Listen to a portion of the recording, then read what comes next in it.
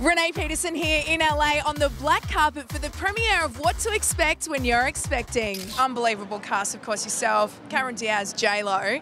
Are you going to hang out with them later tonight? Yeah, we've already been twittering. I just said, look, you guys, I'm going to wear green jeans, so you guys can't wear that. Because I don't want people thinking, is that J-Lo or is that Rebel? I can't tell. Yeah, I went with a bold fashion choice, and I got in there first. I was breastfed myself till I was 6, and look how good I turned out. How nervous were you to kiss Jennifer Lopez? I wasn't nervous. Of course not. Happy. They were a very passionate couple, and we tried to pull it off, and I think people are responding very well to that. The film hits Aussie screens May 31st.